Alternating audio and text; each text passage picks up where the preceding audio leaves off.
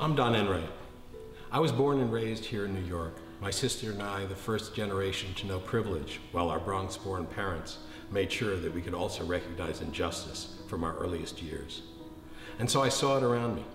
I watched it in black and white. Grew into a child of the 60s. The righteous fight was something I've lived for.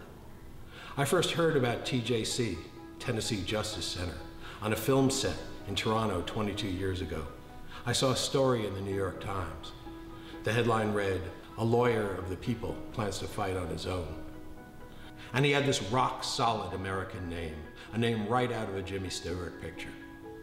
So that night, in my hotel room, I sent a check to Gordon Bonnyman, so that, as my mother would have said, he shouldn't have to fight alone. It was the best bet I ever placed. Because this ain't no motion picture. Please read the TJC client stories. Out there where TJC works, there are some terrible things going on.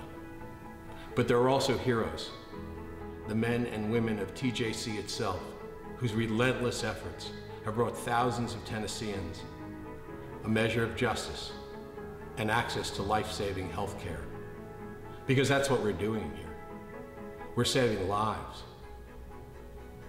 I've been very proud to be a very small part of this vital work since Toronto.